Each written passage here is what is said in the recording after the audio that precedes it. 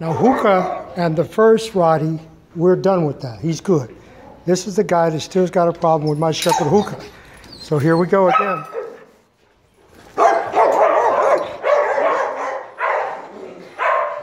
There's Huka.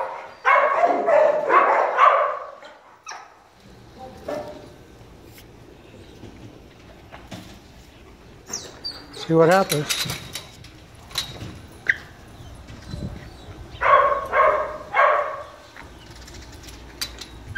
He definitely doesn't like him. He's inquisitive about what's happening. He's got a problem with fear too. This is Huka. He's quieted down. He knows what's happening.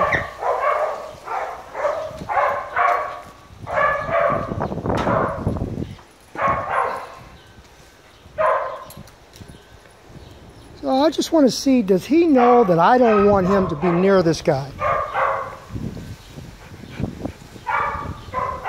Look at Huka in the corner acting frightened. Hey! That's the verbal control that I'm talking about. He needs to move away from the stimulant. That's one ear to me and one ear to the stimulant. Now since I've come out here, or he's come out here, everyone stopped playing. They're like, okay, we know what's going on. This guy's got a problem and we don't want to be a part of that. And so that's just the way it is, but I'm going to be out here for a little bit because I want to tempt this guy. And my only thing here is to see if I can verbally and with my body language prevent him from doing something that I don't want him to do. He's looking at this guy here, but he's also looking at me. He's looking at this guy, but he's looking at me too. So I'm that was Huka that passed right in front.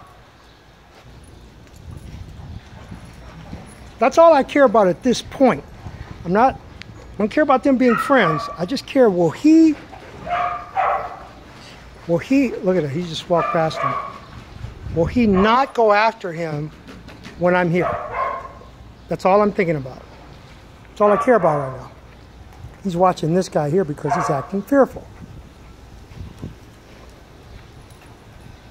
So I'm getting what I want. When I open the gate, see how he rushes over. Yeah, everybody runs in. He's going in too.